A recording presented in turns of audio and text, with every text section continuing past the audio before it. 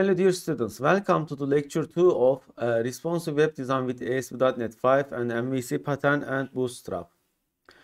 Okay, so today we will continue from the previous week. I will copy and paste the code of the previous week, and so we will have each one as separated folders. Okay, and I will make this as lecture 2. Okay, so I'm opening my solution from the Solution Explorer.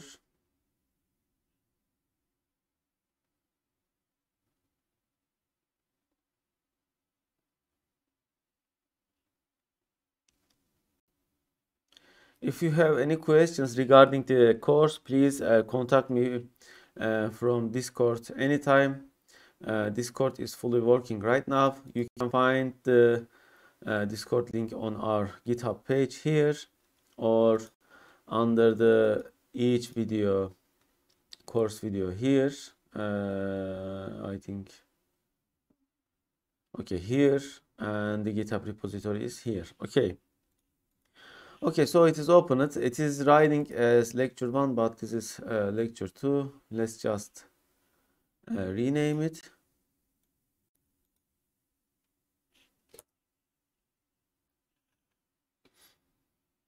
Okay, and I wonder if we can rename this one as well.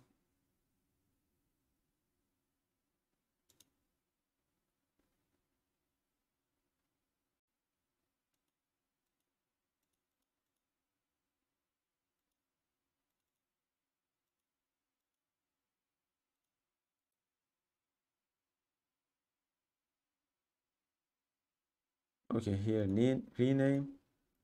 I will rename this to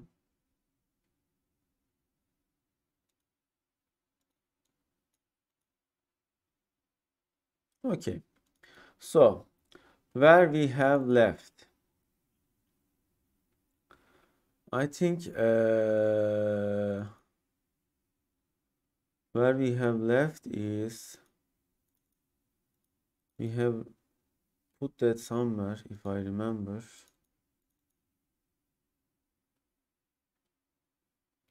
Okay, we have left here, so I am opening that page to continue. Okay, we will continue with the basic Razor syntax. We already have idea about Razor syntax. I think we have seen this page, so let's check it out. Okay, yes, we have made the examples. So this was the basic syntax of the Razor pages. Yeah, you see we are able to access the server side variables with ladder in front of the parameter name, or we can open and close server side coding like this. And even inside server side coding, we can write HTML like this. It is automatically understanding the HTML tags, and we can also write raw output like this, because by default the output we are putting on our page is encoded, and encoded means that they won't get parsed as HTML. Okay, and this is the commenting. Okay, so let's continue with the next page of the tutorial. Okay, variables. Just like in regular C# code, you can define variables in Razor to store information for later use. If you are already inside a code scope, e.g. inside an if statement or another control structure, you can just define it straight away. If you're inside of a markup scope, you can use a Razor code block, as described in a previous article, to define your variable inside. Okay. Here's an example. Okay, so this is a code scope, as we can see. Okay. So let's say here under this scope, we are inside a code scope. Therefore, we can define variables like this, like we are writing a C# code in the code behind. Okay. Sorry. Okay, and then if we are not inside code scope, what can we do?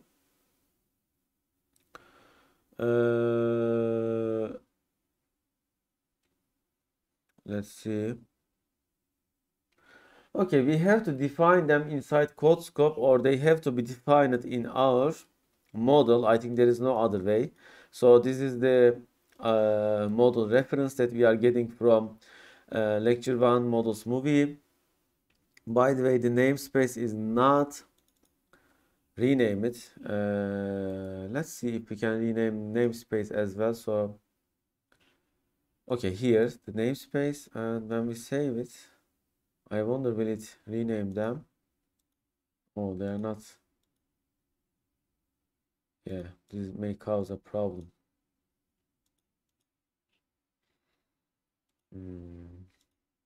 Okay, I will just convert it back. Okay, I can find all lecture 1 and rename, but I won't spend time with that. So let's continue. So this is how we define and access variables. So I will write some HTML, HR, and another HR.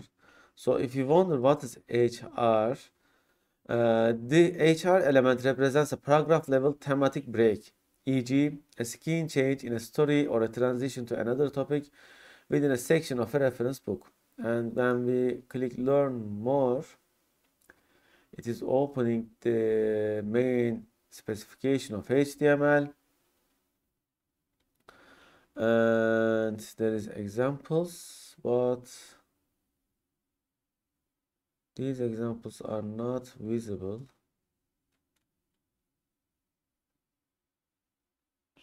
Okay, anyway, you will see that. So I will define a new variable inside a code block. So to open a code block, I put add character and curly brackets, open and close. Now I am inside a code block. So I can write C# code as usual. So I will define a variable. This time let's define a string list. Okay. Let's say list of names. One moment. I have to pause. Okay, so list of names, and let's put some names. Okay, such as Toros University, Mersin, and school. Okay, now I can access this inside HTML tags or inside another code snippet. So let's access them inside some HTML tags such as span. Okay, and how am I going to access it? Is like this: first index, then inside a div. Okay, and inside the div, let's access as something like this. So you see how inconvenient it is to write. Let me check something.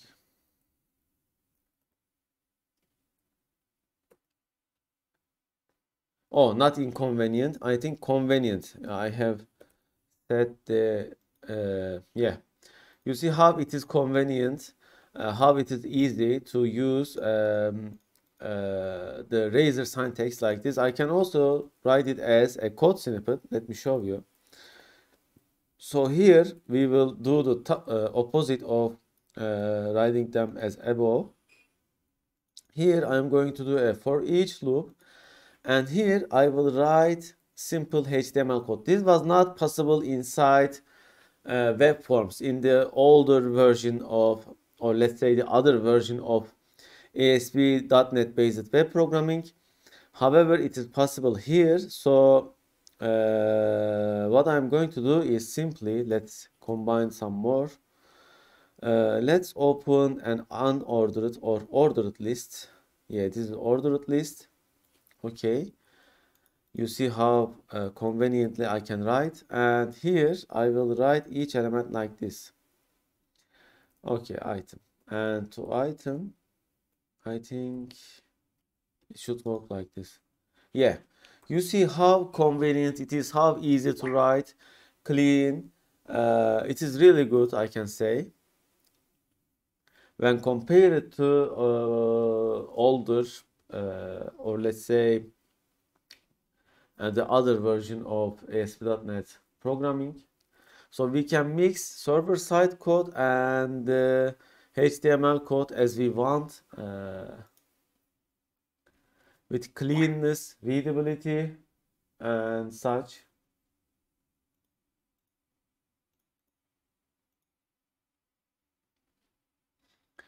Okay. Okay. So, oh, our for each loop is not working as we wanted. Okay. Toros and Mersin is printed as we wanted our HR tags. Okay. However, here these are seen as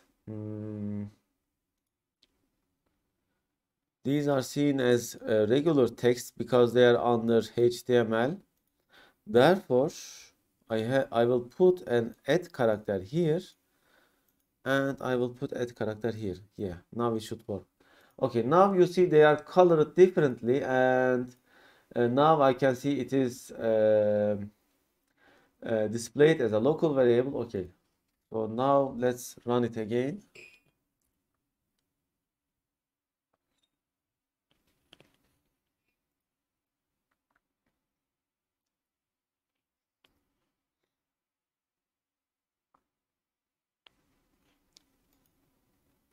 Okay, it is working as expected. It is working with great efficiency. I mean, when you are doing coding, this is a great way of coding with efficiency, cleanness, readable code, manageable code. Okay, so this is what we have shown. This is also what we have shown. Okay, so when you have opened a code snippet, if you are writing server-side code or server-side code, we may say, or variable defined code inside HTML tags, then you have to let the compiler know that which one of them is text or which one of them is variable. For example, now that inside here I can also something write like this. Something. So this something will be text and this will be variable. Okay, you will see that.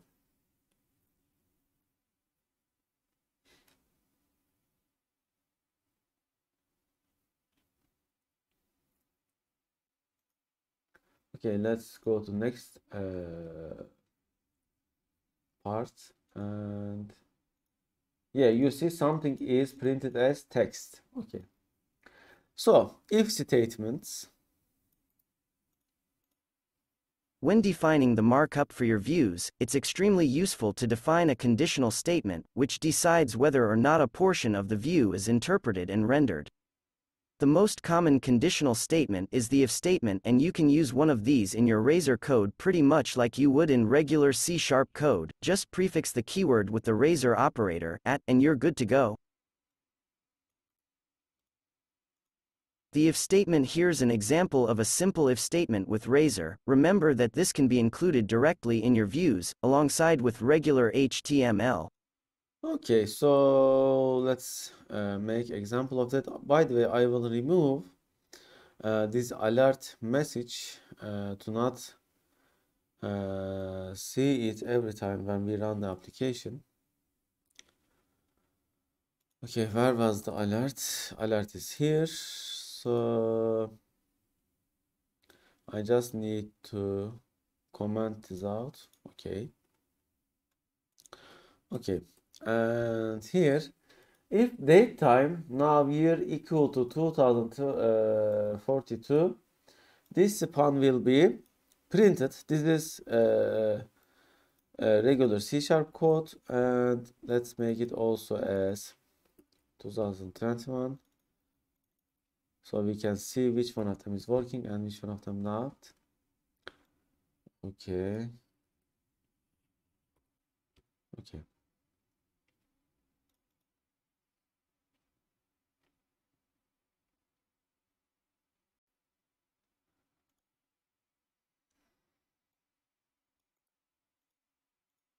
As you can see, it's just C# mixed with HTML. You should be aware of two things though. First of all, in regular C#, I could have skipped the curly braces, because there's only one line of code, markup as the condition. This is not allowed in Razor though. No matter how many lines follows your control structures, they have to be surrounded by a set of curly braces. Second of all, notice how I switch directly from C# into markup. This is possible because the parser can easily understand the difference between HTML tags and C# code. On the other hand, if I had just written a line of text, without any HTML tags, the parser would have been confused. For cases like that, you can use the less than text greater than tags, as described in the previous article. Okay, so there are two key points here, and before we delve into that, you see our code is working. It is here. What are the two key points here? It is that the parser can easily understand difference between HTML tags and the C# code. This is very important.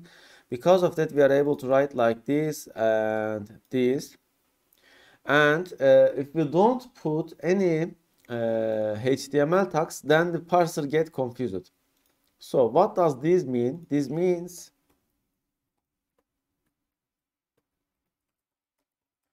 okay, so I have put something like this. It is not inside any HTML tags under the code snippet, code block, or let's say. So you see now the compiler is telling me that something is wrong, or the IntelliSense we can say, because it cannot find variables named like this, and they are not inside any HTML tag. Therefore, it cannot understand it, the difference. This is just a text. I just want to write a text, and to write just a text, I put a text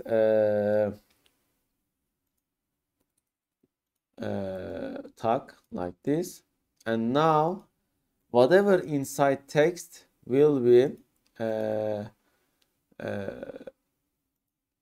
evaluated as simple text, not as a variable or object or something. And we will see how it is printed on the screen.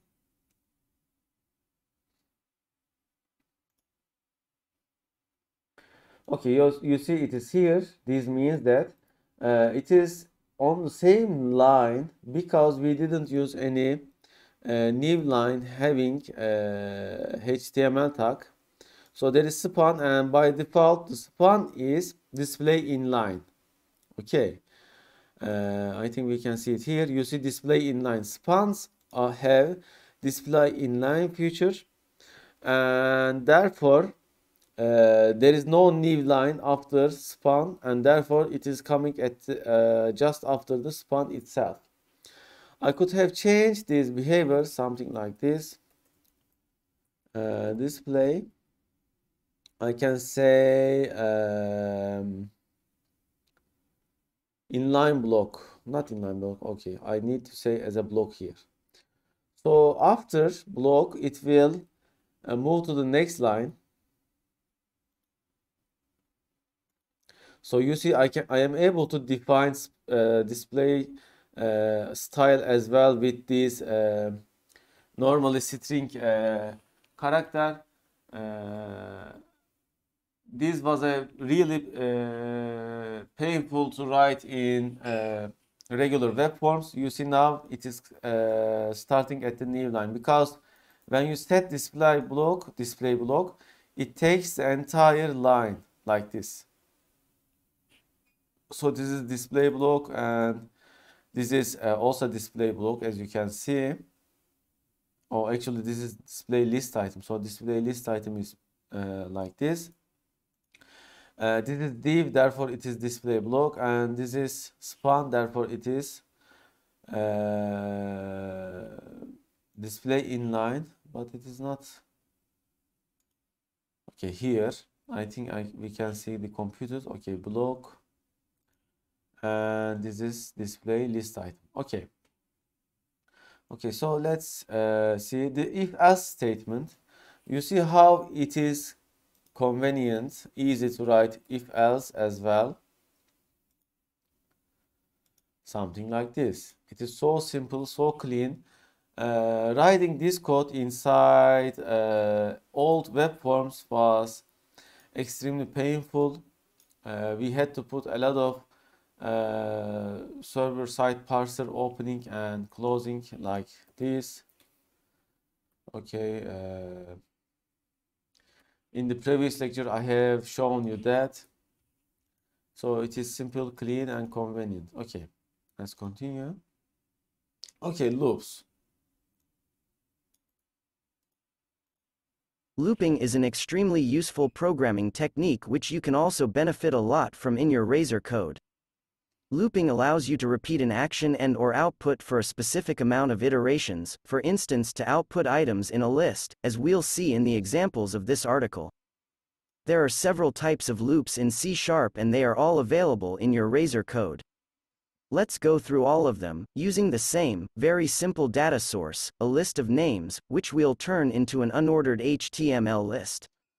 Okay, here we are defining, by the way, before going to that, let's put some break and HR thematic break. Okay, so you see my code is currently not formatted. To format it, I click Ctrl K and D at the same time. A moment.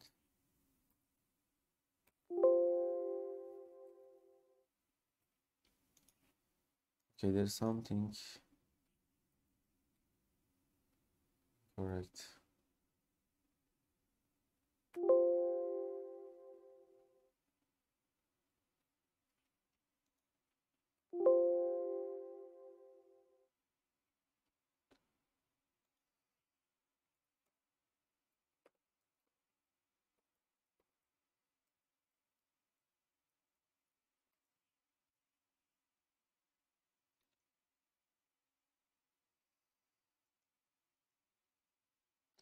Control K and Control F. Ah, okay.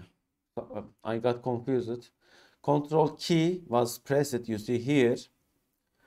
And now it is telling me that waiting for second K of court, and then I will hit Control F. Not Control F. Okay, one moment. Oh, Control E and Control E. This is the correct one. Control D and Control E.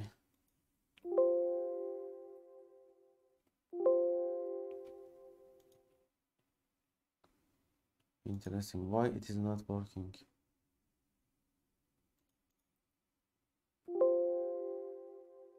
It is not the correct combination anymore.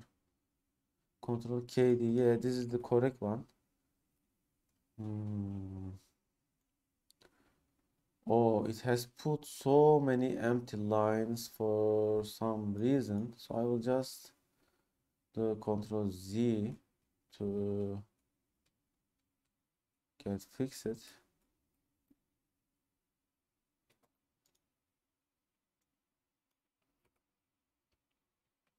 Okay, auto format is not working as expected right now.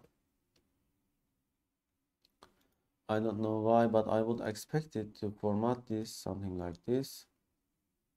Okay, anyway, the shortcut is Control K and plus D, this one. Okay, so let's return to our topic. So we have defined a list variable, and initialized it with these names, obviously.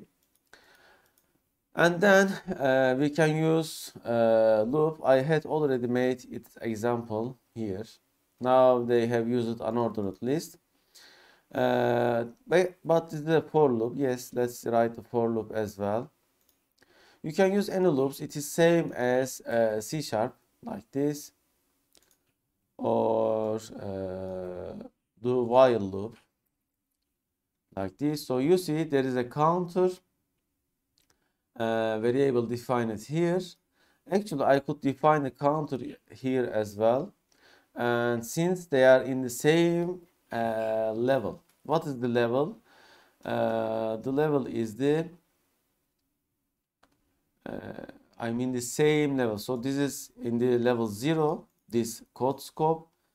This is also in level 0, and this is also in level 0. Since they are in the same level of hierarchy, you can access this variable at here as well. So when we run the application, we will see they are all working. Well, we can do while as well. So let's change a bit to understand. What I'm going to do is I will write some text here. Okay, since this is this area is not under any text, I can under any code snippet, I can write like this. Following is for loop, and here following is, it has automatically formatted, as you have seen. It was here and it put it here automatically. This is while loop, and this is following is do while loop.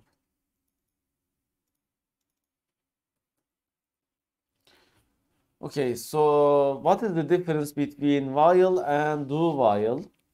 The difference is that with do while, even if this condition is not met, it will print one time. Okay, and with the condition checking here, let's say you have the list of 5 items, and if your counter is 5, these will not be executed. However, here it will be executed, then the check will be made here, then it will terminate. Okay. Okay, so this plus plus will be also executed after getting the index, I believe. What this means is, so first it will get the 0 based, the first index of the name list, then it will increase it. So this is executed after this counter variable is used inside get method of the list. Okay, so when we run it, you will understand it. These are all about writing C# code. The plus plus is always executed after the value of the increased variable is read. Okay. Okay, so you see they are all generating the same output. This is for loop, this is while loop, and this is do while loop.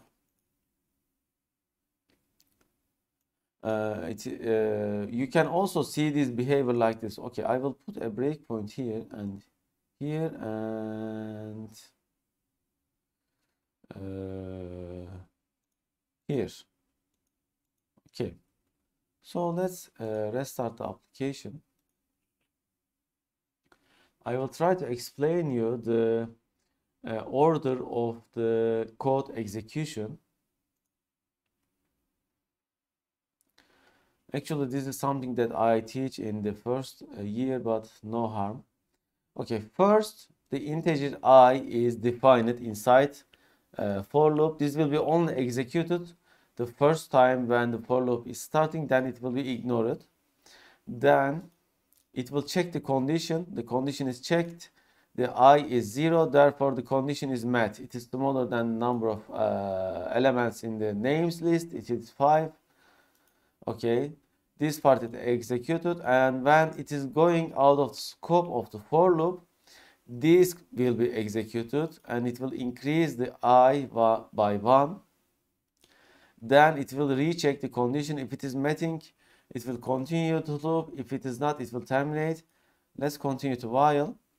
Okay, here it will first check the condition. The counter is 0 again, because we have defined the counter here. And then it will first read the first element of the list, and then it will increase it. If I step into, oh, it didn't show me.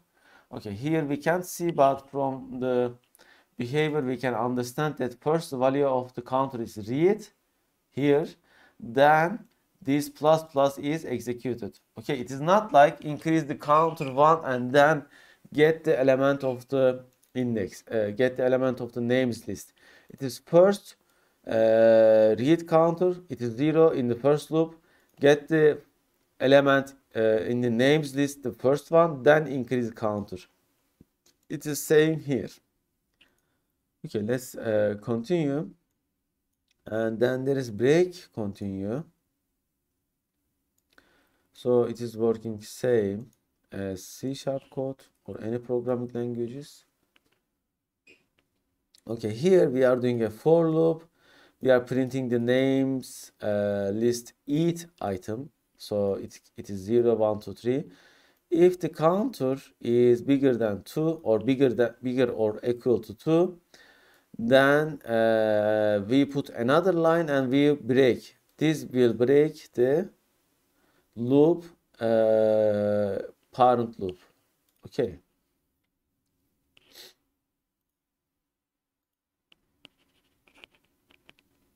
So first, what we are going to see is we will see the first 3 elements, then this line, and then it will be ended.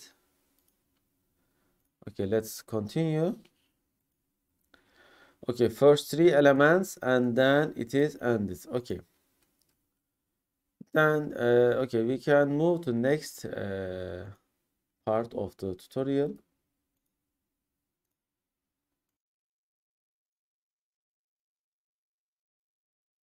Okay, the switch statement, it is no different.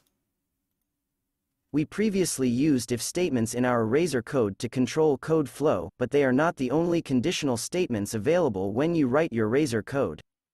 An alternative exists, in the form of the switch statement. You may already know it from C# or other programming languages, but in this article, we'll see how you can use it in your Razor code. A switch statement works by defining a condition to evaluate and then one or several possible outcomes of this condition. So for instance, if we have a user-specified number in a variable and we want various outcomes depending on what it is, it could look like this with a switch statement. Okay, so let's make an example of switch statement. So when I write something like this, it won't work, of course. So what I need to do is, I need to make this switch statement as a server-side code. Then I need a variable, name it as number, but I don't have it anywhere. So what I'm going to do is I will even make this even bigger, something like this.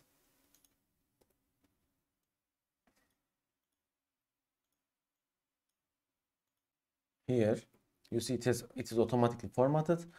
I see in the Razor code it is automatically formatted. Okay, then I will make a loop of 100, and each time whenever the number or let's say for each case of number I can write something. So if number is 1, I will write number is 1. Oh, I want to show you something.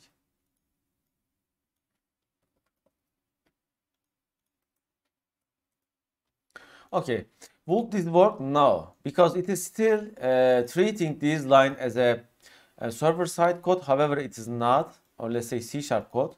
So I have to put it inside an HTML tag or text tag. So let's put it inside div, which is HTML tag, and it will automatically understand that. Okay. Now, you see now if the case is, it will write as it like this, and here it will write like this. I can put anything inside the cases. So when I run the application, now we will see switch is extremely useful if you have many conditions to check. So do not use if, else, or if. Switch is the way you should prefer in such cases. A razor switch statement looks just like it does in C#, but with an important difference: you can include HTML directly inside your case blocks, allowing you to easily output markup and text for each case. Also, unless you are already inside a razor code block, you will need to prefix the switch keyword with an @ character, just like we have seen in previous examples. Here's a complete switch example. Okay, so as you can see, current switch code block is working as expected, and I will copy and paste this one as well. So let's write it. It is automatically formatted. So it will take the number of the day or day of the week from the date time now. It will be my local time based, and if it is Monday, let's write as it is Monday, Saturday, Sunday, and default. Default means that if not any of these cases is satisfied, the default will happen. Currently we don't have Wednesday, therefore we will get into default. These are all regular C# programming, but no harm to be seeing them, learning them again. So meanwhile, let's move to next. And you see nothing special about this day, as you can see. Alright, so the local functions. In a previous article, we talked about how Razor allows you to define a block of code inside your views, like this. Okay, we are still inside a view also. You see index cshtml. By the way, when I do auto format with Ctrl KD, it puts some empty lines. I think it is due to my comments, so I am just deleting them. Okay. You can use these code blocks for pretty much anything that C# can do. You can even define local functions.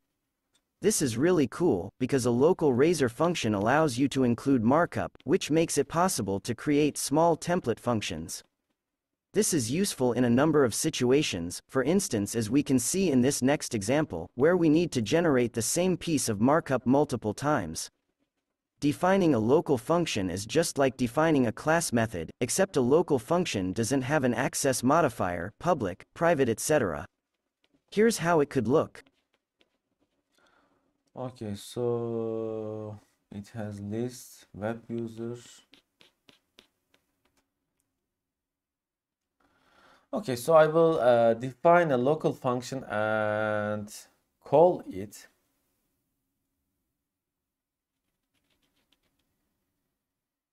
Okay, it says model list.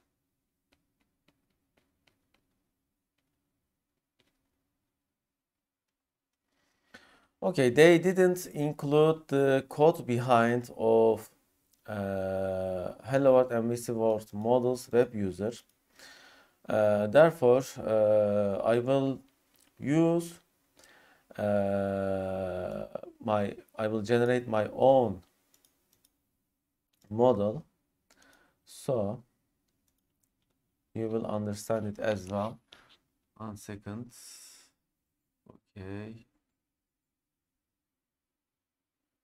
Okay, so when I copy and paste this code, it won't work because we don't have a class as hello MVC World Models Web User. Therefore, first I will define a class web user, and inside this class we will have public property as first name. Okay. I can also define fields such as last name. The difference of fields and properties, I explained them in my object-oriented programming and advanced programming lectures courses, so you can watch them on our YouTube channel. So here it will take parameter of web user, and then it has birthday. This is probably date time, so birthday. By the way, I will assign this by default date time now. I can also define it at the moment of initializing an instance of web user. Okay, here it is working. It has a user class user info, so let's put some styling on it, such as, okay, let's add a font color from here. Let's pick brown. Okay, here, and it has a list of web users. So what I need to do is I need to compose an object list of web users. So how am I going to do it? Simply list web users, and I will name it as my web users, as new web user. Okay, and inside this list I will compose each one of the web user instances, something like this. Okay, so the birthday will be equal to such as new date time, and let's generate some birthdays. Okay, 2000. Okay, 12 1, and then first name as let's put some classical name, last name as, okay, and let's continue another web user as, this time I will leave out the birthday, it will be date time now, and first name equal to, and the last name equal to let's say something like this, and another one as, let's define a birthday for this one, and let's say 8 12, or let's say 3 5. Okay, first name as let's see, and last name as, let's say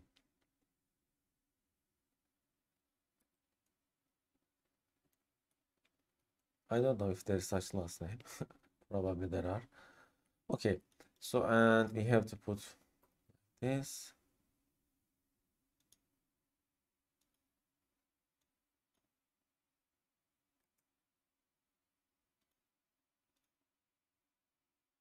Okay, do we put expected? It is expected because I think we have to.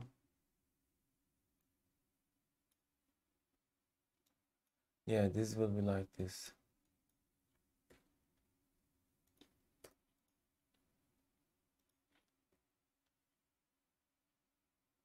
No, no, not like this. This like this it is. Okay, what is wrong with my, okay, okay, now no errors. Yes, we have defined our web user list, and it will now for each my web user list with order by. However, as you can see, this is throwing an error. Why? Because our code scope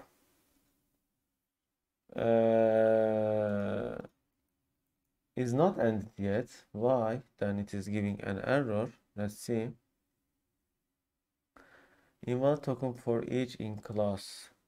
Record struct interface member declaration.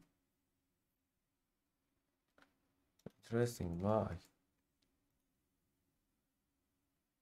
Okay, we are inside the code and it is ending here. We have for each, it calls the render user info.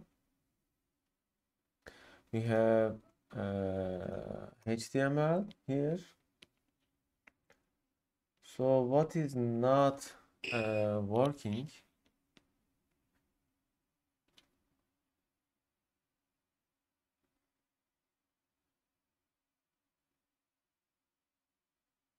Invalid token for each in class record struct or interface member declaration.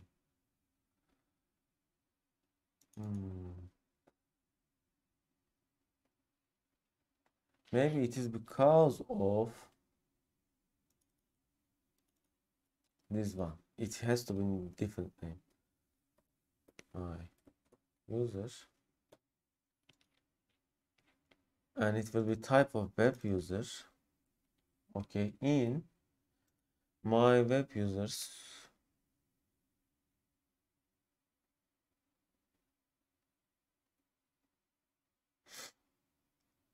Okay, in my web users, which is here, it has order by. Okay.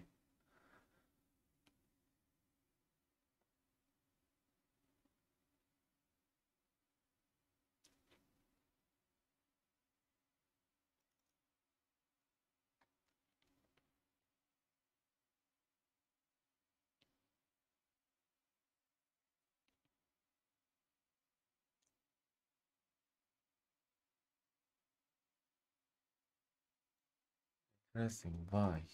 In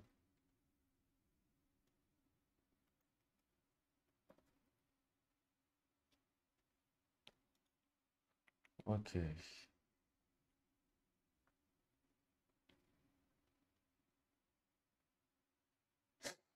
Okay, we have defined class here because we have defined a variable here and we have defined method here. Now why we can't define?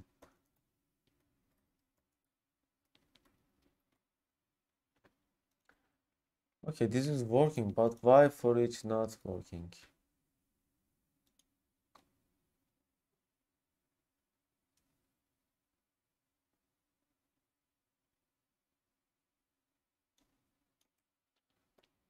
Let's check the error. It says that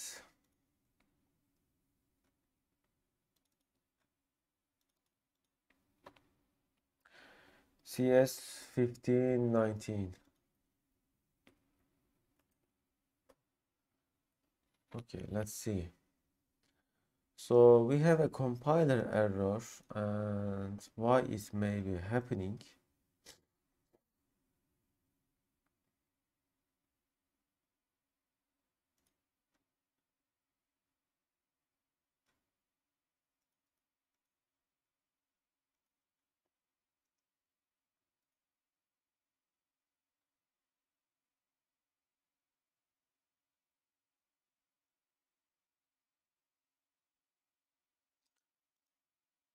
Okay, because this doesn't exist here, and now it says that my web users does not exist in the current context.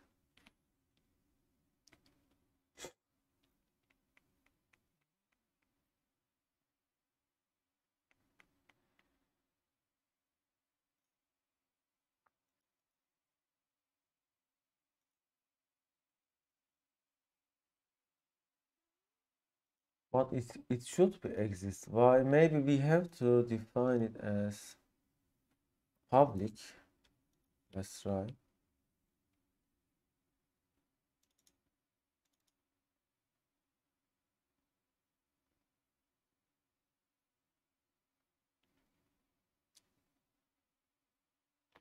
Okay, no, we need to define as public. Can we access this as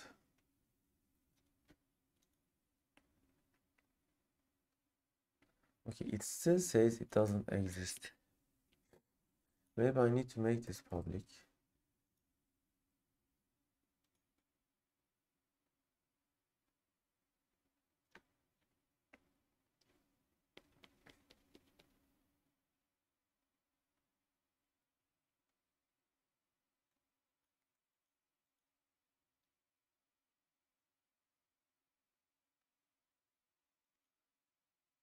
Let's remove this and see what happens. Let's remove this as well.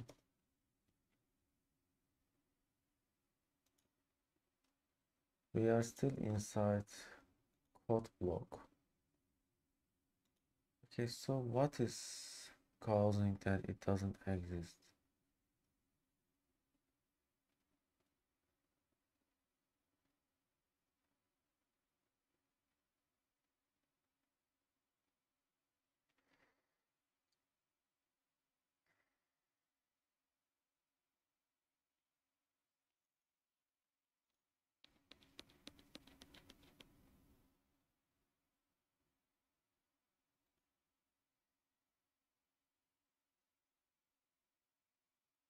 Oh, interesting. So invalid token for each in class record struct or interface number declaration.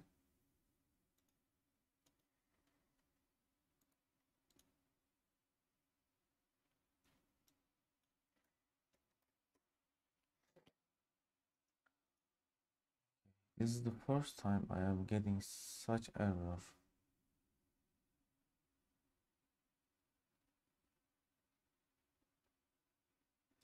So it is related to probably our compiler. What I'm going to do is simply I will end the code snippet here, then I will make them separate code and I will remove this.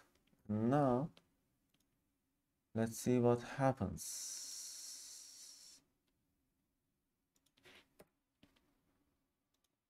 Okay, and okay.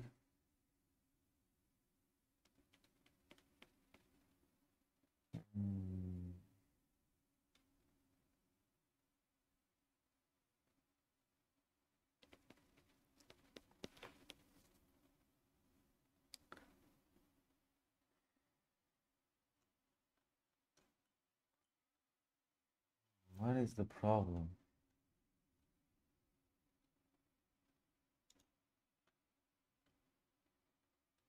We have switch, whatever. So we have an unclosed. Yeah, yeah. Do you know why? Because you see, no, we have closed it. We have closed them. And let's remove this and let's see if it is working. Or maybe we have a problem somewhere else.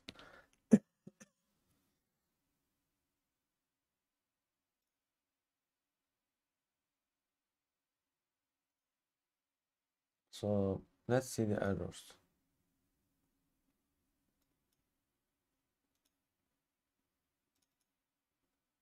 Okay, we have model. Yeah, we have a parentheses error somewhere. But where? Says that it is expected by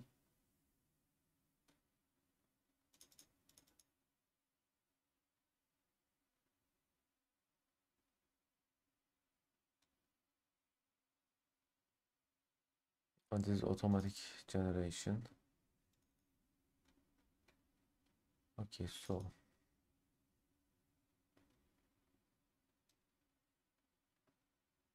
okay, we have error somewhere, but we need to find it. It says that the curly bracket is expected here. Okay, we have switch.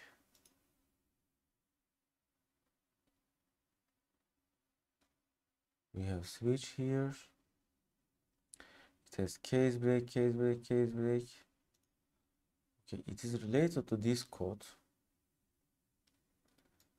If we remove this, let's see if it's working. If we remove this as well,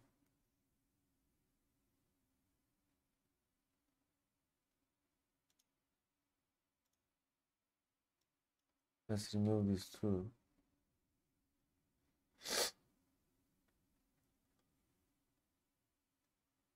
Okay, now compile it. So what we are going to do is let's leave this class definition. Okay. So it was about our class declaration. Our class declaration is causing error.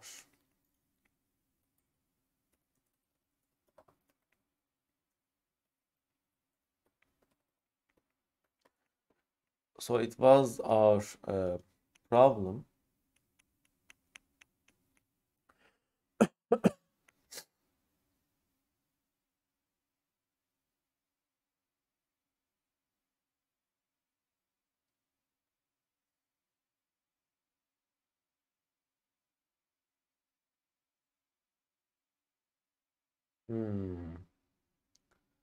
Okay, so it appears that we cannot define a class inside a razor page. So it was our problem.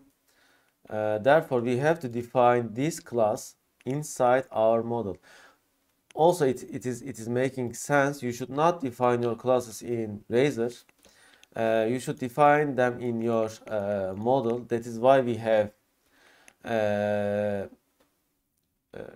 MVC model controller view. Okay, I have moved my class here. Then this will be in my model dot actually here. How am I going to access it?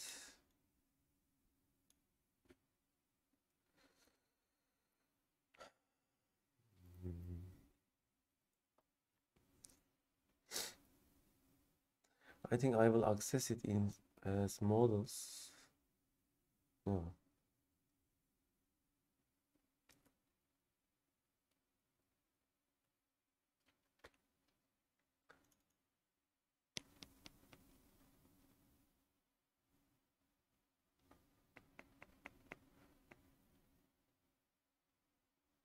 Oh, I cannot access it directly like this. Why? Because we are returning movie class and this is another class. Therefore, if I want to access it, I have to define it like this, and then I can access it with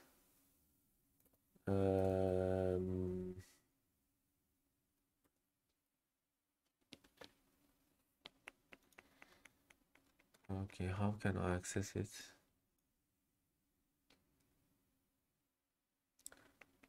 Model name.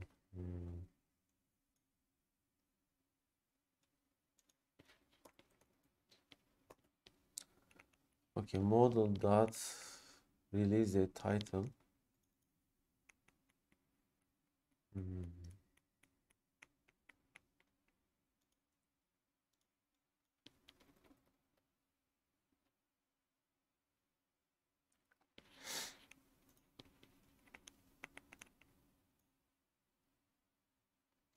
I think I have to add the reference as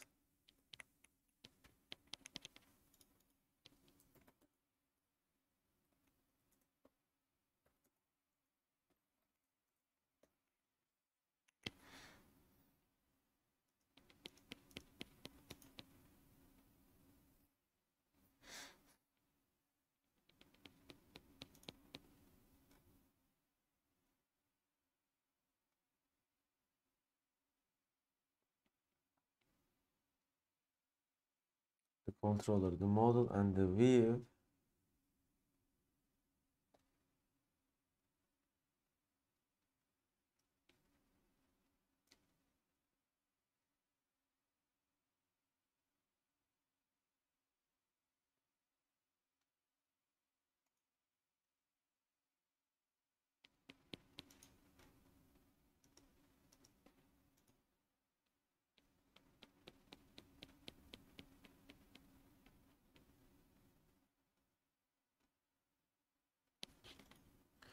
Maybe something like this.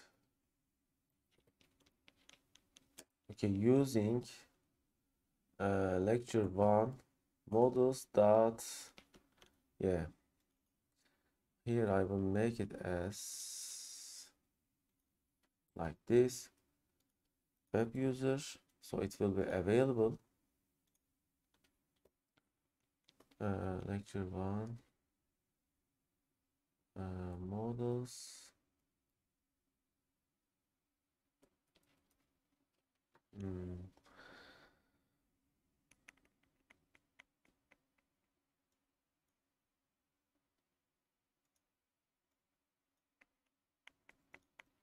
I make it something like this.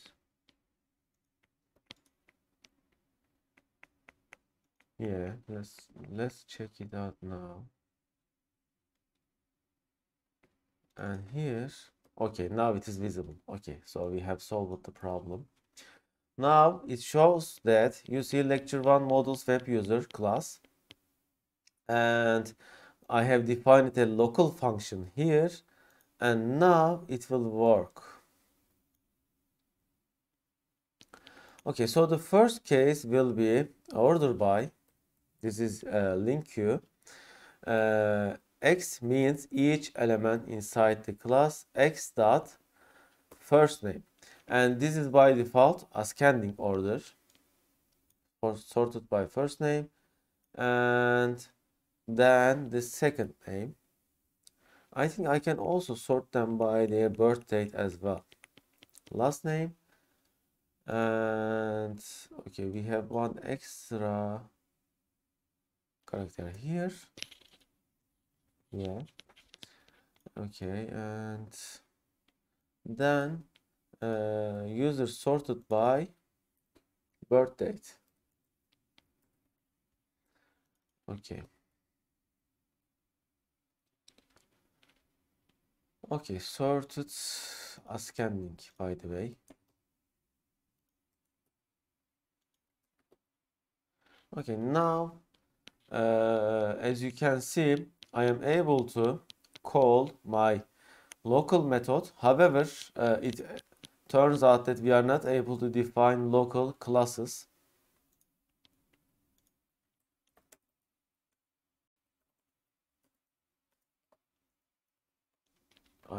Probably let me check it out. Nesting classes inside class, no, not that one.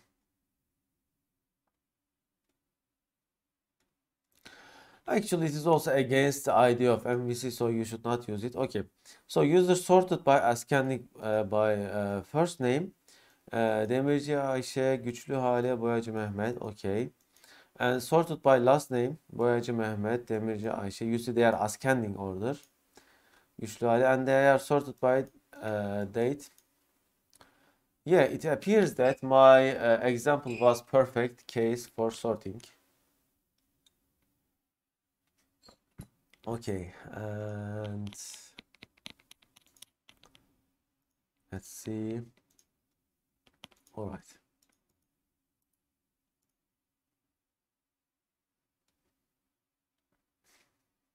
Okay, we have seen the local functions as well, methods. Okay, templated delegates.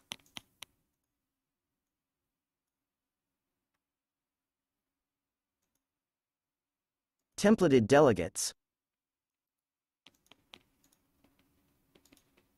The templated delegates functionality in Razor allows you to define a piece of markup and then have it used to represent a specific object on the page. This is a great tool when you need to represent e.g. one of your classes in multiple places inside of your view. It can also be a great way to separate a large chunk of markup from the logic of your view, which can make it easier to read and maintain large views. When defining a templated delegate, you will be using a func delegate. It could look like this. Okay, so there is an example function dynamic object movie template. By the way, this is a delegate, and then it uses div for formatting, item.title, and then this is text because it is inside div, and then item release date to short date time string, and this is also text inside div. Okay, let's continue reading. In this first half, before the equal sign, I create the movie template delegate. In the second part, I specify the markup template to be used. Notice that I use a variable called item. It's passed into the delegate and the type is dynamic, meaning that I can access members on it, e.g. title, which are not checked at compile time. Instead, they are validated at runtime, where they are expected to exist on the object passed to the delegate. If not, an exception will be thrown. I intend on passing in objects of the type movie, a simple class we used previously in this tutorial. Okay, so this is not controlled at the compile time, therefore you have to be careful if you are using runtime checkings. Okay, so I think we define it inside code block. Yeah, we have to define it inside code block. So this is our already model, and now we can use it inside delegate. Okay, so how different it is from local methods? Let's see it. Okay, ViewData title. So by the way, you see ViewData title assigns our title. You can also use it, or we are able to write it like this. We will see about ViewData later, I believe.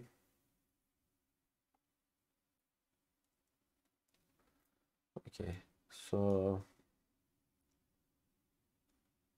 by the way, ViewData is the data that is coming from the model, probably. Yeah, this is about the data that is coming from model.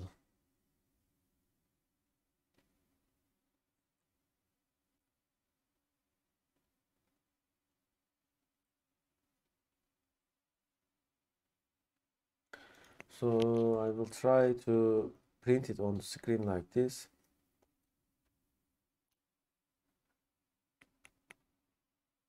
Okay, one moment. And here I will open a div, or let's say h1. Okay, view data title equal to view data title. We also have ViewBag, and let's see what they are. So ViewData gets or sets the dictionary for ViewData and ViewBag. So what is the difference between ViewBag and ViewData?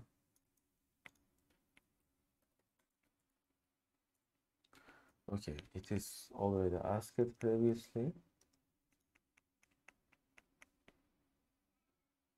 To transfer data from controller to view, ViewData is nothing but a dictionary of objects, and it's accessible by string sk. ViewData is a property controlled.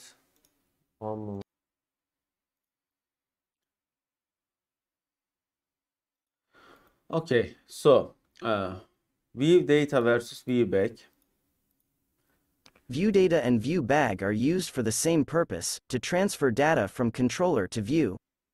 ViewData is nothing but a dictionary of objects, and it is accessible by string as key. ViewData is a property of controller that exposes an instance of the ViewData dictionary class. ViewBag is very similar to ViewData. ViewBag is a dynamic property, dynamic keyword, which is introduced in .NET Framework 4.0. ViewBag is able to set and get value dynamically and able to add any number of additional fields without converting it to strongly typed. ViewBag is just a wrapper around the ViewData. Okay, so there are some examples. So this is controller code, action results. Okay, so let's add example of our ViewData and ViewBag. So here we added it to our controller, such as list student, and we assign it to our ViewData as with the keyword student, and it adds a list of string reference to the student.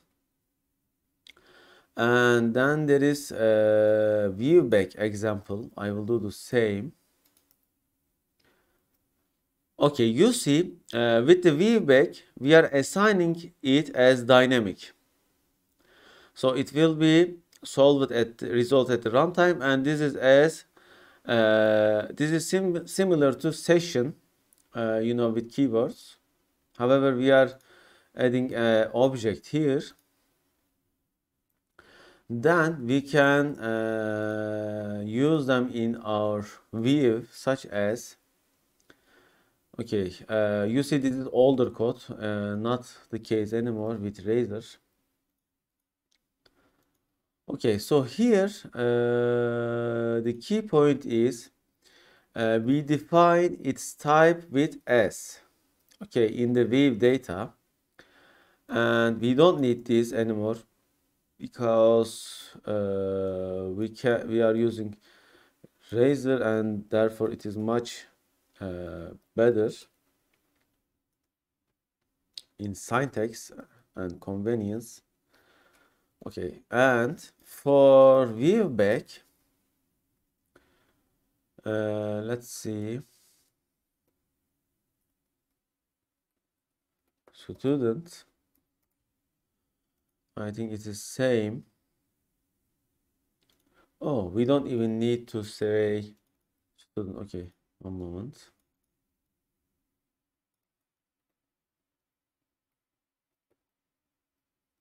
Okay, it doesn't come, but we can directly say it student like this. Okay, so this will be, let's put a div.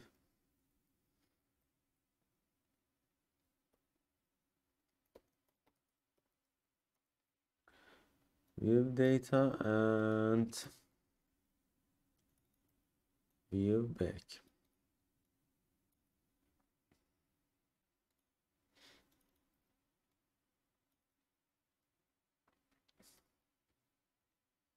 Okay, let's run the code.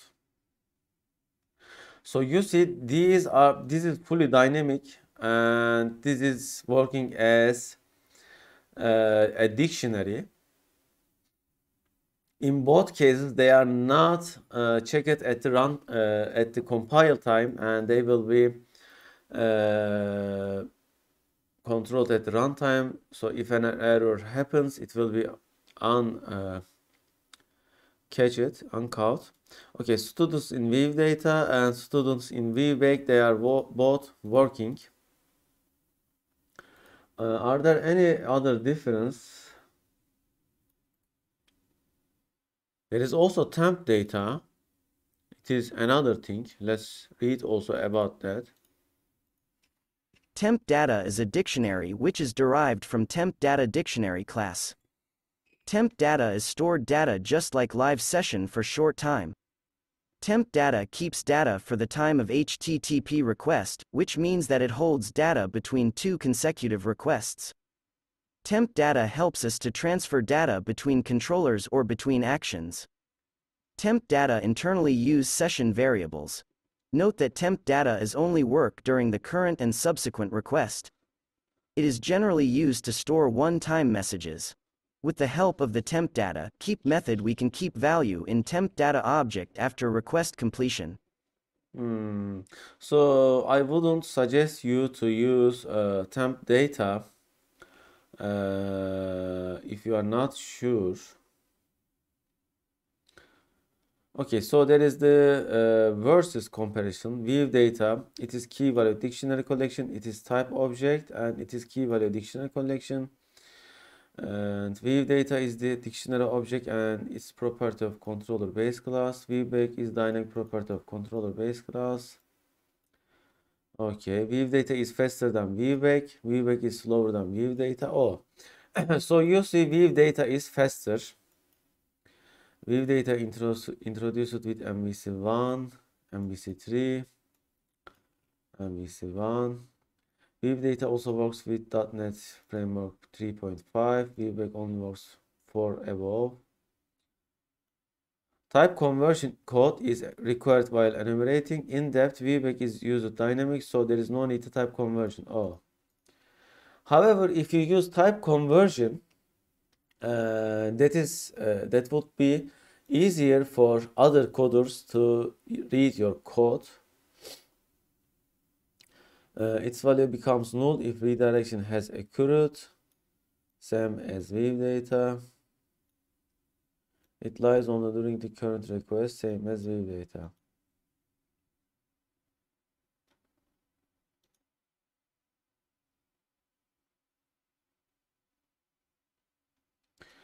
Okay.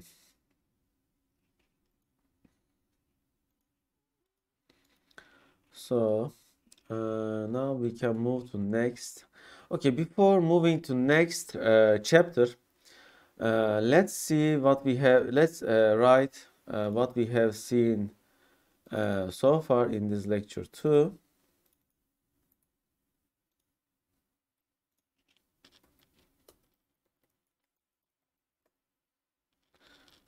Okay.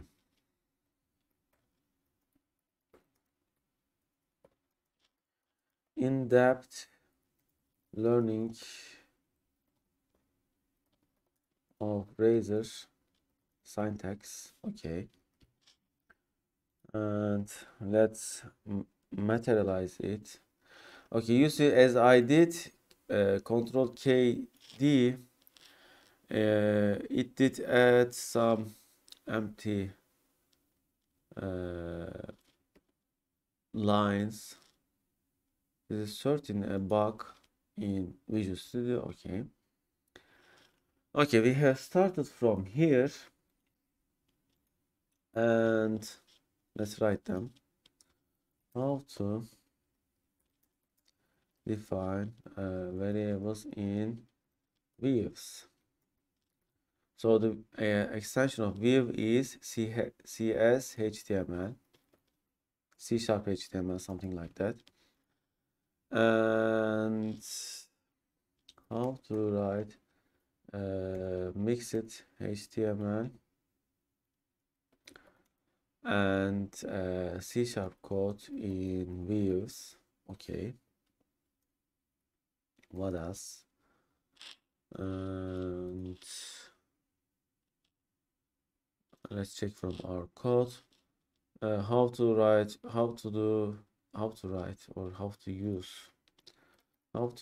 for each, if else, for while, switch. Okay.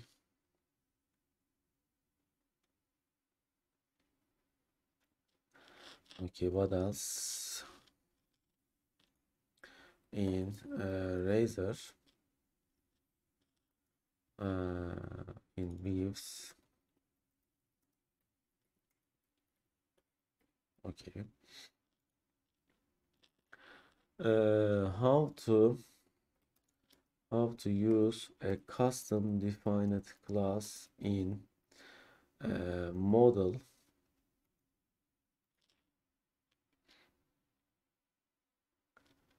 and by referencing model. This can be applied to anything actually. It doesn't have to be in under models. I can just add another class such as, let's add a class and let's call them as global classes. Okay. You see it is under namespace lecture 1. I can also delete it and I can say as public class my, or let's say custom global class, and inside it I will have integer as ir rank and a method such as public void return rank. Okay, I will make this, by the way, private, and then it will return something like this. Okay, public integer. By the way, we didn't return the rank, but let's return the rank, and that's as public void set rank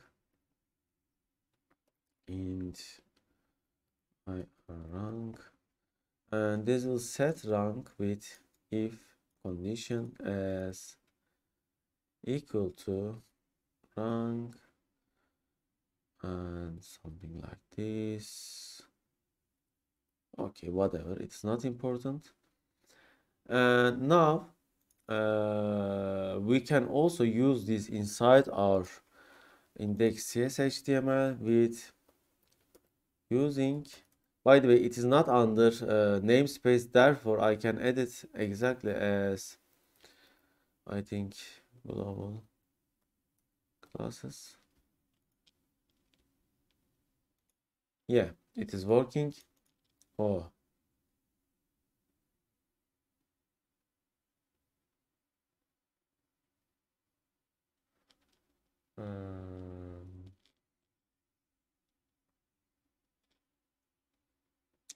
oh, I am not able to reference it because it is not a static class. Therefore, probably I can access it directly. Let's check it out. It is not under anywhere as well.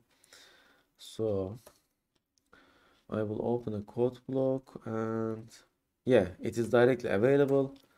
My global class equal to new global classes. And here I will type it as style and font size. Okay, that's 22 pixels. And here I will call my global classes. Okay, the method is not available because I have to use the custom classes. Okay, custom global class object, and it will be referenced like this. Okay.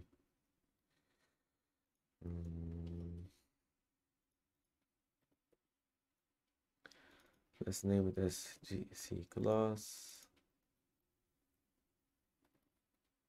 Okay. And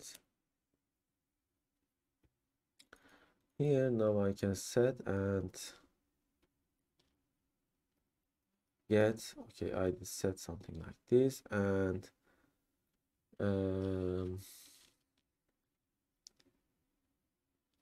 okay, this is a method call, therefore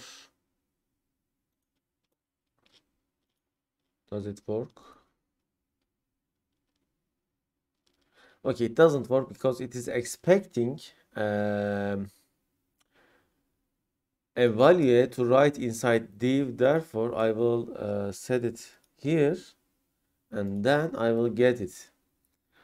Okay, get read return rank. Okay, so now this should work. Okay, let's run it.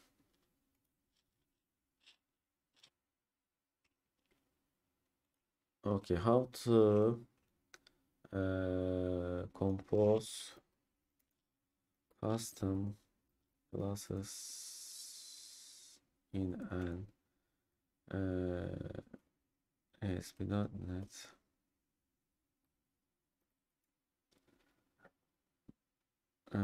MVC Core application and utilize them inside views. Okay, I think it's a good explanation.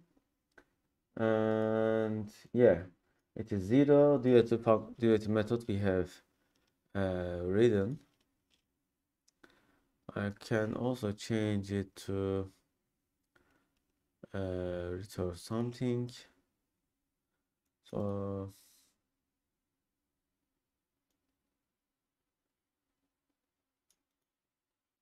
yeah, this would return always. Okay, 0 now. It will return the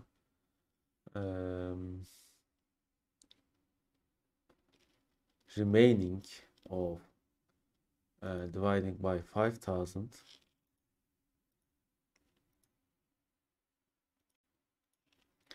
And what else we have seen so far is okay, how to define local methods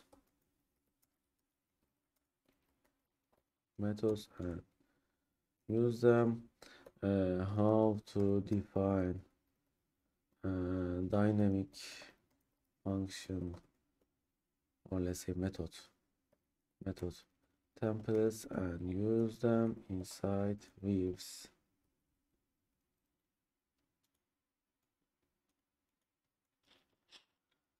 Okay, here, so this is our delegate function. You see, functions and methods are same, but in C# they are called as method usually, and therefore I am using method. What is the difference between, or let's say, ViewData and ViewBag? What is the difference between ViewData and ViewBag? How to use ViewData and ViewBag to transfer data from controller to the view. Okay, it is working as expected. And all right, these are the things so far we have seen. So we can move to the next chapter. By the way, this is template delegates. And okay, about the template. So you see, this is a template. It is like a local method that is formatting and returning some data. So here we are using that template to write output as we wanted. So the output will be inside div, the title. So it is expecting a title in the runtime. It is not checking at the compile time. So if I make it something like this, it will still compile. However, it will throw an error. And like this is about formatting. So the item is getting provided to the template. The template is taking an object and it is dynamic. So here, this is the object we are providing, and it is getting the object's title. I mean utilizing, and the template. I could also write this as a method. So let's also write it as a local method, so it will work same. And let's name it as string format movie. It will take, this time it will be strong formatted. So it will take a type of movie object, movie my movie, and it will return this simply. It will return this. However, when we are returning, we will use my movie dot title.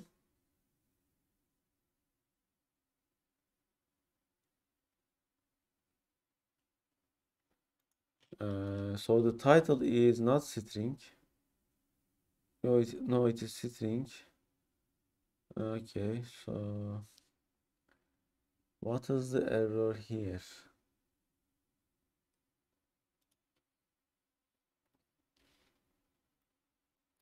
It says that cannot convert object to string. Okay, it is expecting from us explicit conversions, therefore I will do it.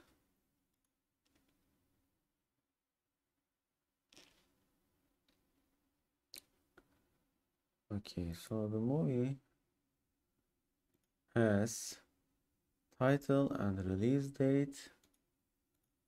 So inside div, we are referencing our local object. Oh, I see. So when we say return string, it says can't, therefore I will make it as return object. And now, can it return as object? No. I see.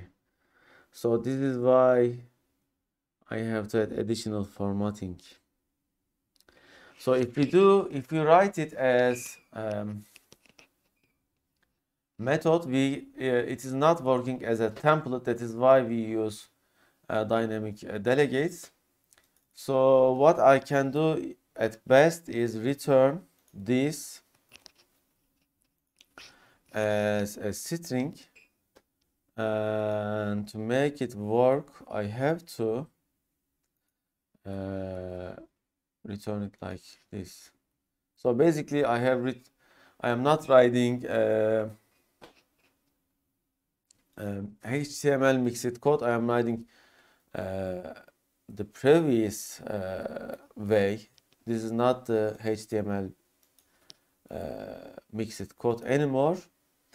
This is the string, and it will be needed to parse it as like this. Let me show you. Method way of movies. So let's put it inside div.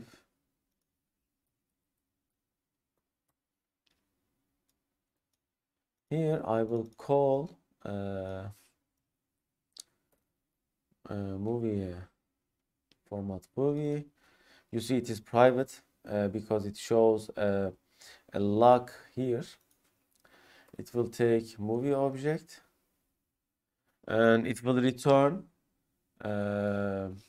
this string. However, it will be encoded by default.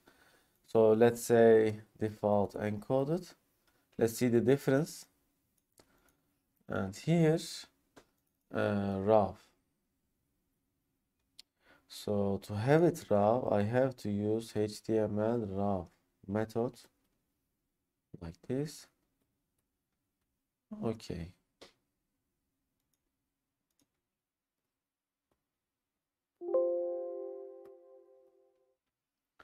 All right, so let's run the application.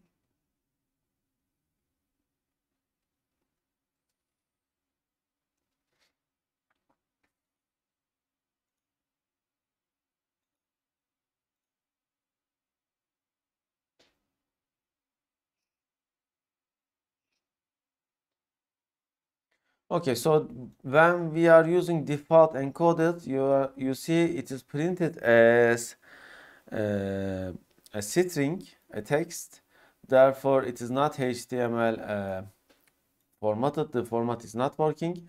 However, when we use as HTML raw, you see it is printed as we wanted. Okay.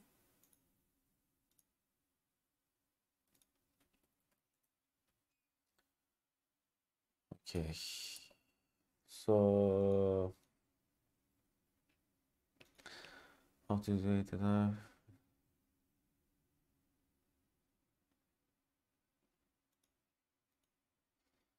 Delegate templates.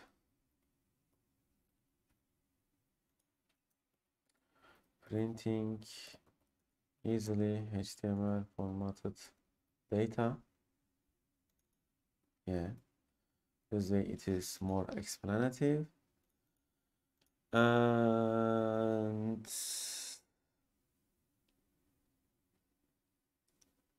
okay, this is the everything. Now you see the difference between method and dynamic delegate templated delegate, by the way, templated.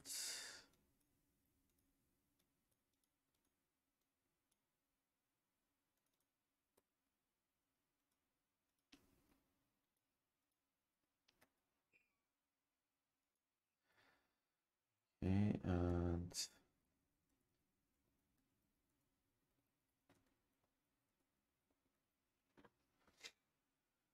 okay, so we can move to the next chapter. I will take a pause here. Okay, now we are starting to see controllers in more depth. So, introduction to controllers. In the beginning of this tutorial, we briefly talked about controllers in the MVC pattern, and we even added one to our project, to see what it looks like and what it does, to get you quickly up and running. In this chapter, we'll go more in depth with the topic of controllers, starting in this article, where we'll go over the core concepts of a controller. Okay, so what is a controller? As mentioned in the start of this tutorial, the controller acts as the middleman. It will combine your model with a view and serve the result to the end user. However, neither a model nor a view is required. The controller can act on its own for the most basic operations, e.g., delivering a simple text message or redirecting the user to somewhere else. We'll discuss this in the later article on action results. So you see, you can do simple operations with a controller. However, what we are targeting is an advanced application, a web application. In ASP.NET MVC, a controller is just like any other class, so it has a CS file extension, or VB, if you use Visual Basic, and looks like any other .NET class. However, there are a few things that will allow you and the .NET framework to recognize it as an MVC controller. Okay, so by default, it is not recognized as an MVC controller. So there are few things that will let us to define it as an MVC controller. It's usually placed in a folder called Controllers in the root of your project. It inherits from Microsoft, ASP.NET Core, MVC, Controller, or from one of your own classes, which then inherits the Microsoft, ASP.NET Core, MVC, Controller class. The name of the class will usually end with the word controller, e.g., Home Controller, or Products Controller. Okay, these may not be necessary. However, then that would require you to do extra things.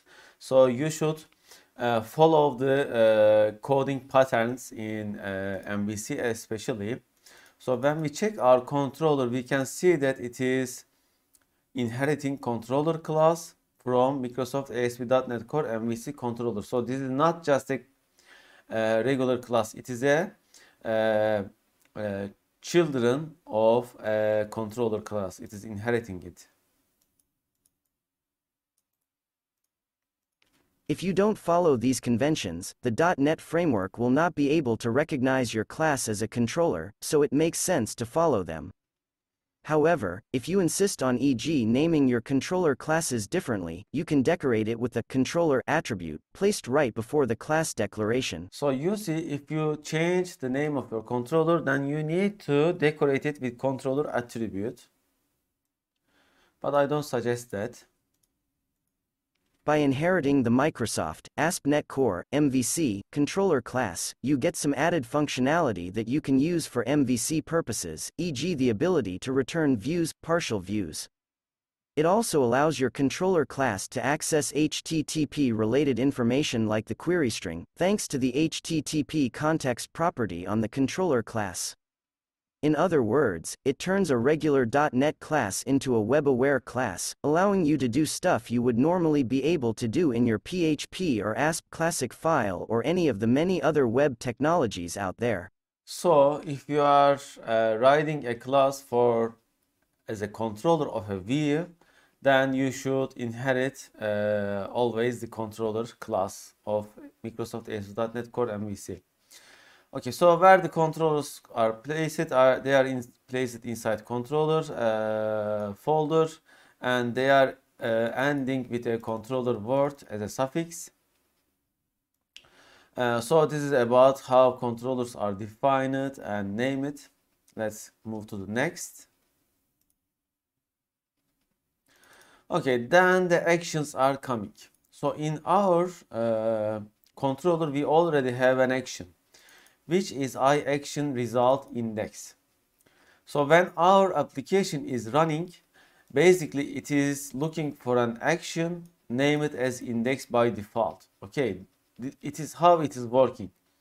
So we can define multiple actions, and they will be added as an suffix to the URL. We will see about that.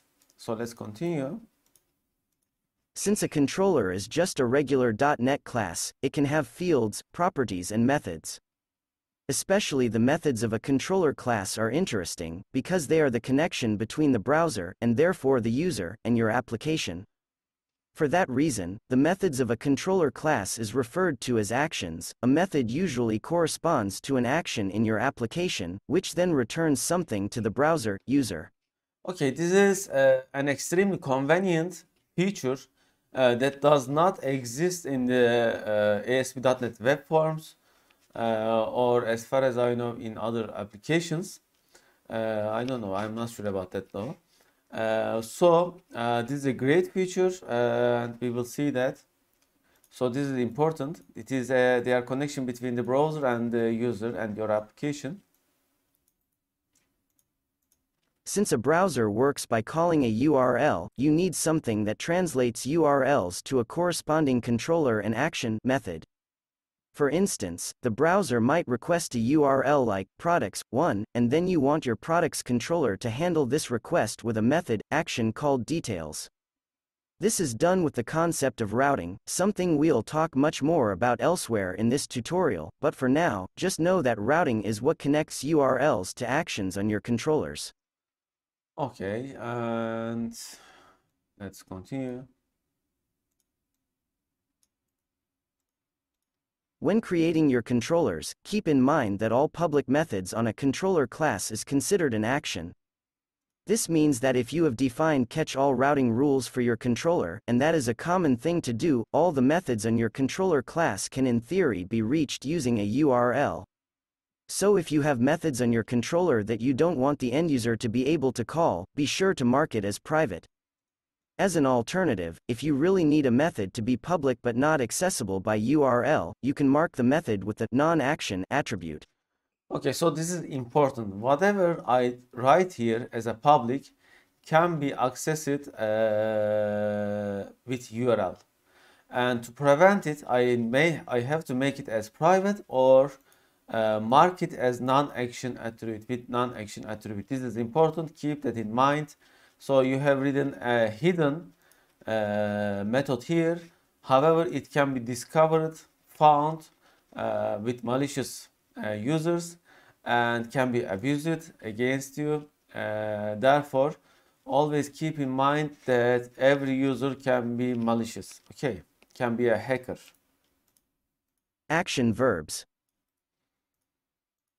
To gain more control of how your actions are called, you can decorate them with the so-called action verbs.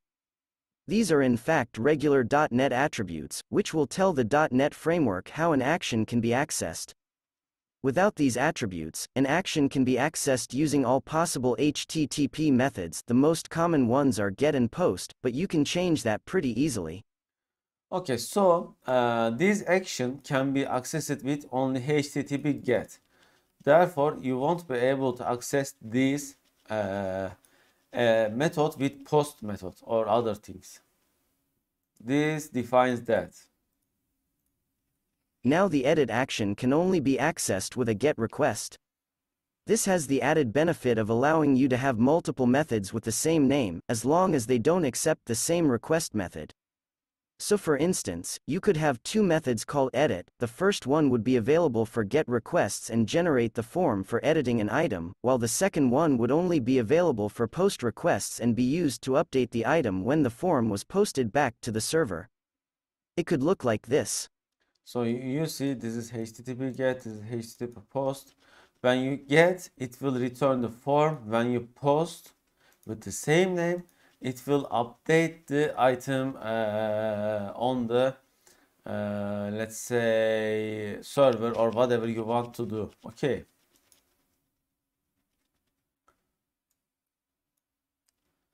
So maybe we can start with making example of this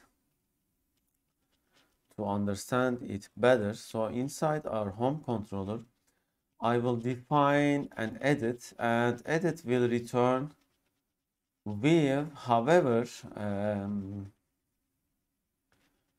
I will set a different title and release date for this one.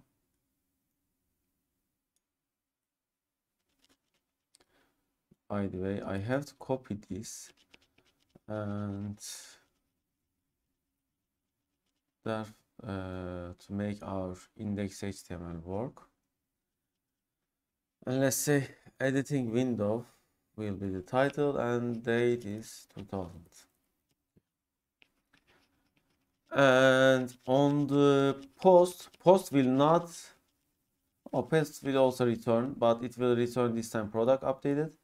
So it will take a product. Instead of that,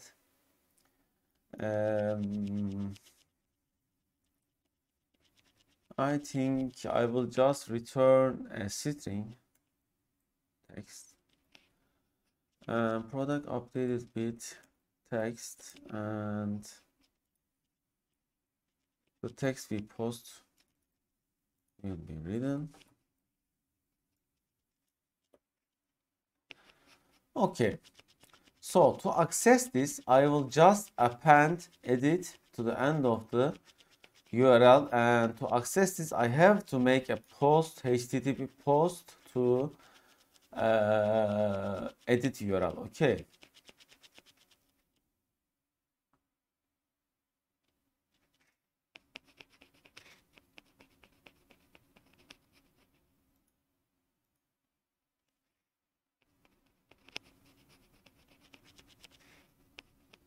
Okay, then when we type like this, oh, this is not working because probably we didn't add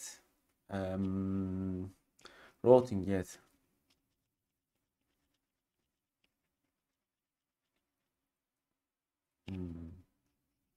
Yeah, it is not working. To make it work, we need to add routing, and we haven't added yet. So let's just stick to our tutorial.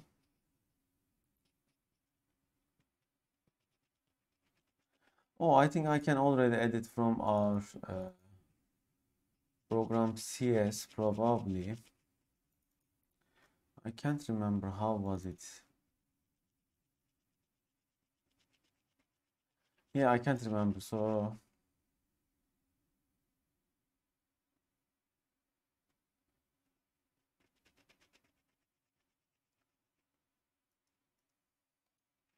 let me just remember it.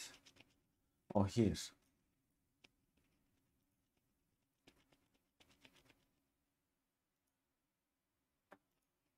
Why did we need to write it?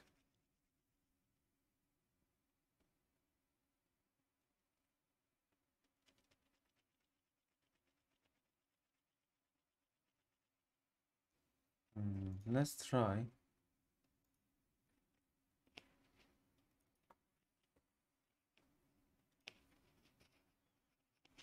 By default, we could also add, but we didn't add the default yet.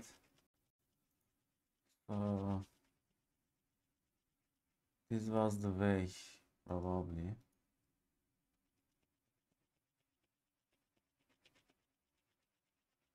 It is default routing, and the view edit was not found. Oh, it is looking for edit cshtml.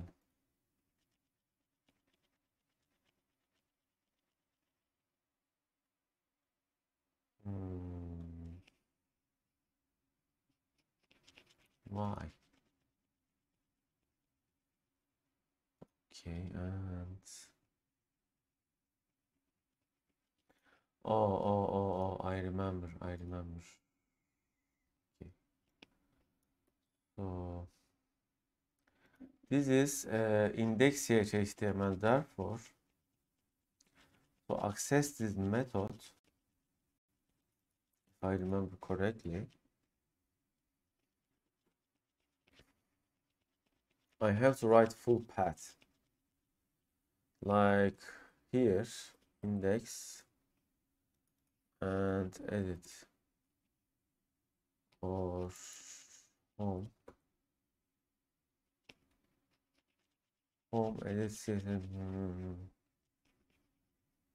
Let's try home. Yeah, home is working, but edit is not. Why?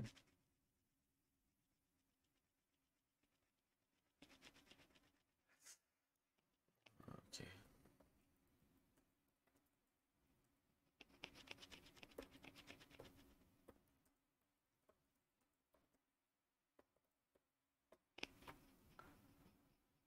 Okay.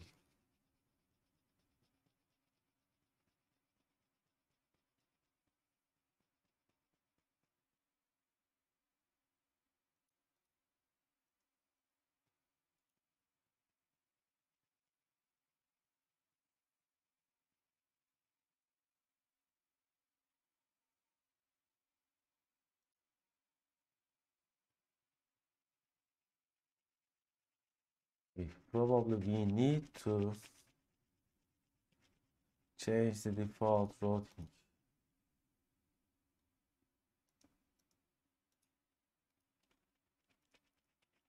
Yeah, I can't remember how was it. Okay, let's just continue to our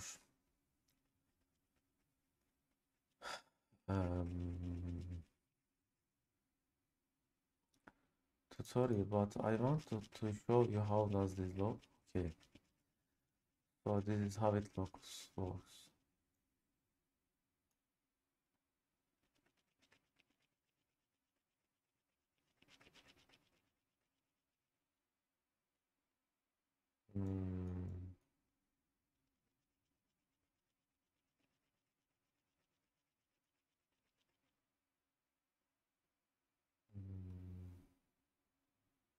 So I have to add a roadmap like this.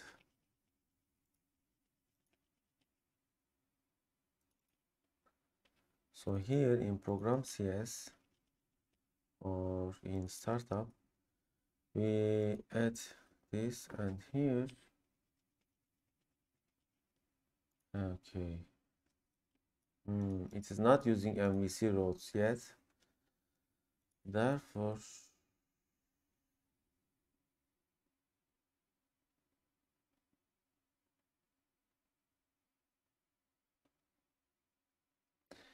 okay, I have to delete this, and now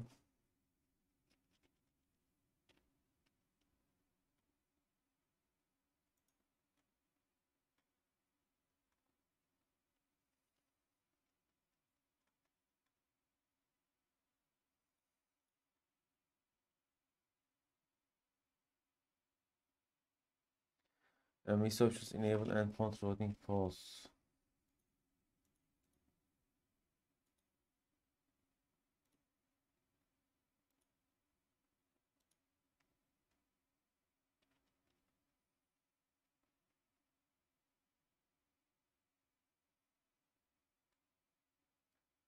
So I have to, okay, I have removed it. Now it should work. Yeah.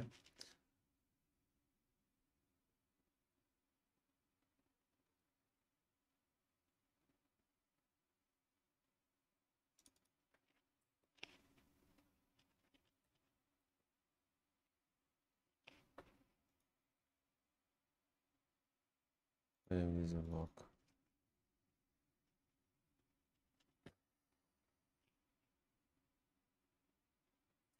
Anyway, I will just pass it for this time, because we will see them in the following.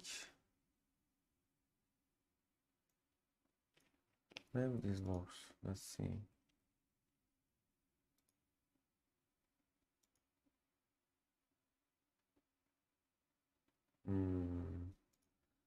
Okay, I will just, yeah, to not break our application.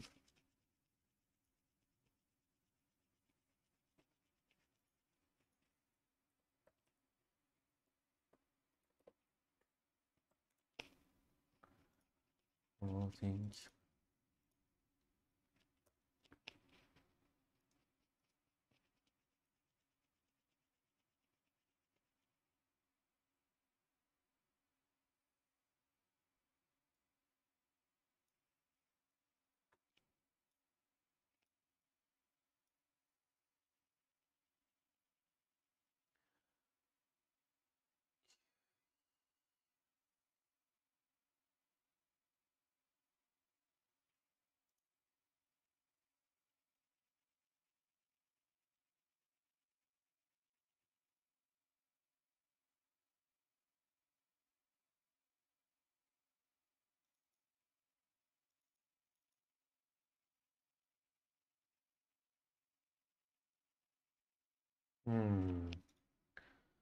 Now I can write another one, and let's say default to home action will be edit. We won't be taking ID, but we can keep it.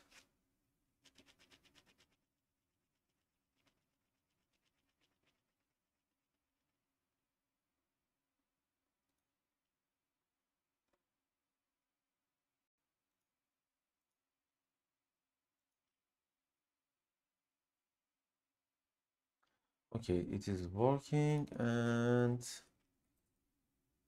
it is not working. To make it work, home. Okay.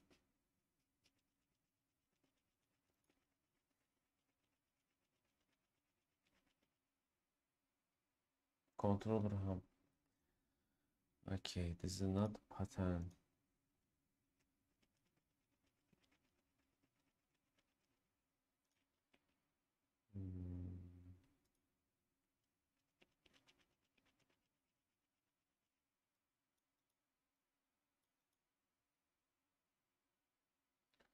Controller home action edit. Why we have it?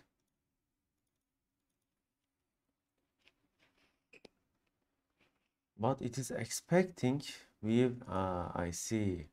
It is working, but it is expecting a different view because it is different. Therefore, I have to return view with the name of the view as well. So the view name will be index. Okay. Now it should work. So it was also working previously with our default routing, but we didn't return the correct view name.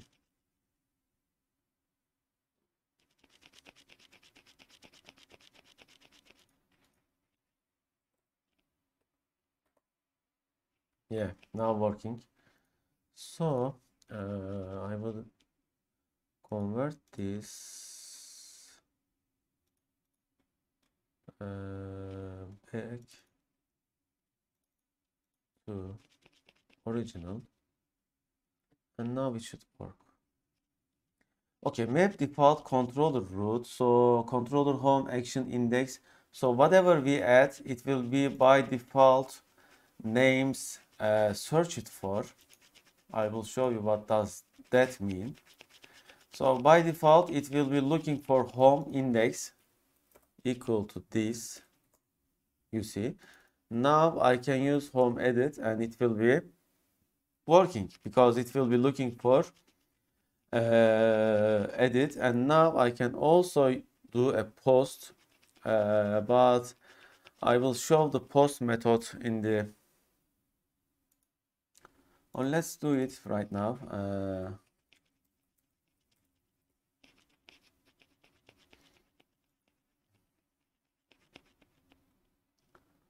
Okay, and I just need the post. Okay, here input type submit. Okay, here the post. It is so easy. We will see all of this in the following lectures with the following tutorial, but I just wanted to make that more clear. So let's remove all these. So input type value submit, and does this have a, yeah, just let's say post example. So this will post the home controllers. However, the action name will be edit. Okay, so the for method will be post, and when I post example, it will expect from me an object. Which object? It will expect this. Basically, it will be the value probably. Let's check it out. So home, I mean, when I click this, product updated with text. Oh, text is not posted. So I need to append the post value. Yeah? So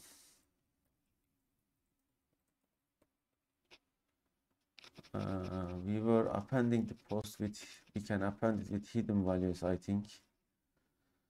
So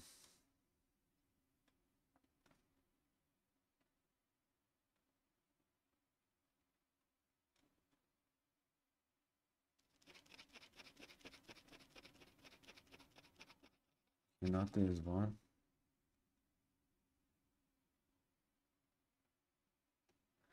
I think I need to append input type value or something like that. Input type. Okay, what other types there are? Equal to.